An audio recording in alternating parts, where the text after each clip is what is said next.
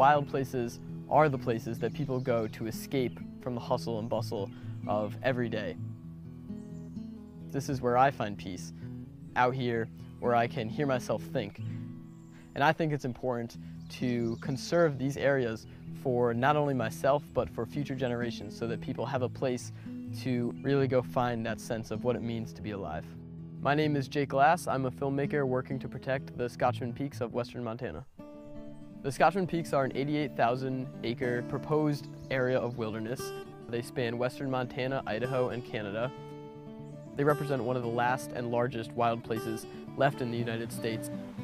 Within the territory itself, there is an enormous diversity of plant and animal life. It's also an incredibly unique place, and the campaign here is aiming to gain congressional protection for the peaks. I helped produce a documentary called En Plein Air with my two partners, Matt Stabile and Joe Foster.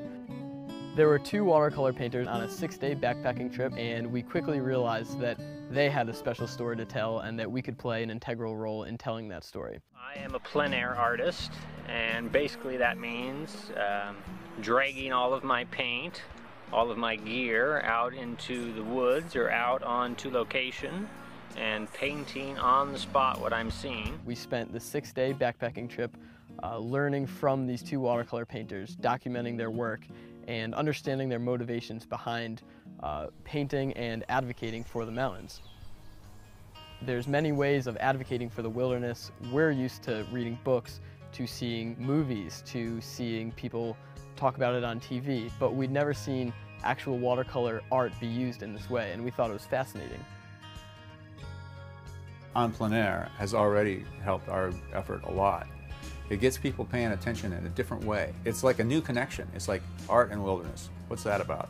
After completing En Plein Air, we realized that there's still a really special story to be told here. This organization, the Friends of Scotchman Peak Wilderness, has begun to do an extraordinary thing, collaborating with non-traditional partners, the timber industry, and really forging special relationships that you don't see elsewhere in the environmental movement.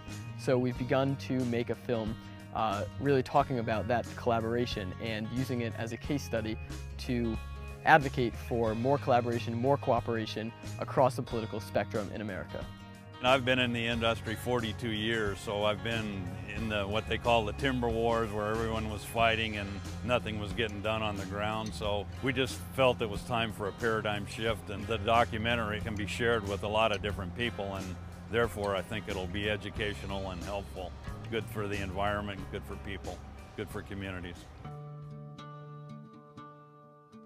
I see filmmaking as a form of storytelling. I no longer think that advocacy, that policymaking can be without digital media, without film. It's 88,000 acres. We don't even see everything.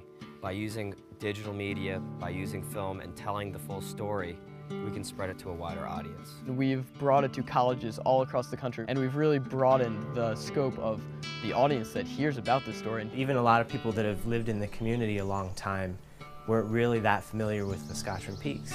But what this film really did was bring the land to the people, and now they're thinking, wow, I've got this great place in my backyard. I need to go check it out.